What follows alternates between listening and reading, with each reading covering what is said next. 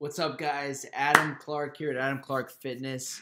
And I don't know if you've noticed lately, if you follow our page, we've been doing a lot more videos.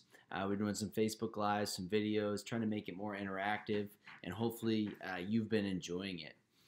Today, I'm doing a little video called 5 Healthy Grocery Hacks That Save You Money, right? So, of course we want to save money, especially at the grocery store. So this not only, excuse me, I can't even talk, will not only save you time, but money, and also help you reach your health and fitness goals. And it's all about grocery shopping. So number one, we already know we need to make a list, right? You don't go in blind. You need to shop the perimeter of the store. That's very important. And eat before you go grocery shopping, so you don't buy a bunch of extra stuff.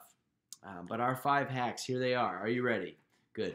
Hack number 1 really has something you can do before you hit the stores or even finalize your list, and that's open up your cupboards, open up your fridge, and just see what's in there that isn't any good anymore, or also something that you're never going to eat, right? You know, we always get those items that we think at the time they're going to be great, but we don't end up eating them. So clear that space out, and that can help you plan your meals to know what you have, because number one, last thing you want to do, thinking you have fresh vegetables in the fridge and they're not fresh, right? Then you get home, you can't make the recipe.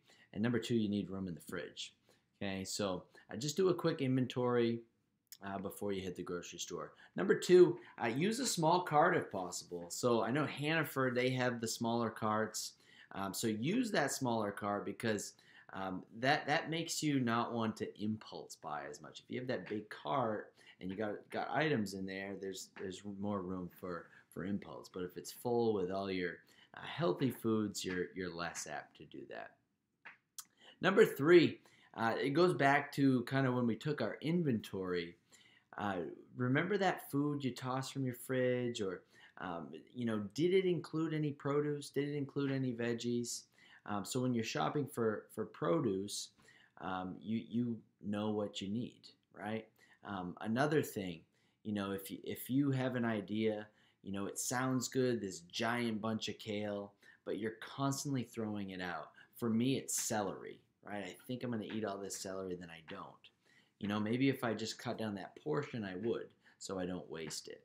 So the hack really here is to buy only what you really need, not what you aspire to need, right? We don't necessarily need that big thing of kale, even though it's good for you. But buy the smaller bag or buy fewer items.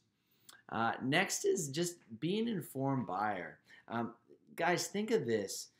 In grocery stores, these food companies, they are marketing companies, right? They're marketing companies, and that's why at the end caps they're paying top dollar to be on those end caps, right? Because that's where they can make the money, right? On the end caps, everyone sees them. So number 1, don't look at the end caps. Just keep motoring on by.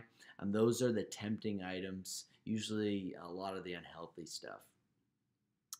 And really just keep an eye on. A lot of stuff is at eye level, right? That's the stuff that may be a little bit more expensive. They pay a little bit more money to be on that top shelf. Look a little lower. You might find some healthy items and also some less expensive items. Then the last one. So this is the last one. This is a money thing. Pay with cash.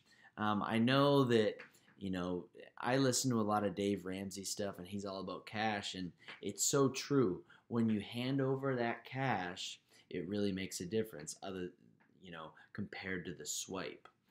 So pay with the cash because you really feel that, and that helps you also set those priorities and what you really need. So really, guys, those are our 5 grocery hacks. What one really appeals to you? I know that we've all been guilty of those impulse buys, and buying excess kale or whatever vegetable it may be. But what speaks to you?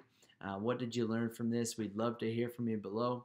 I hope this helps you not only streamline your grocery trip, but save you some money.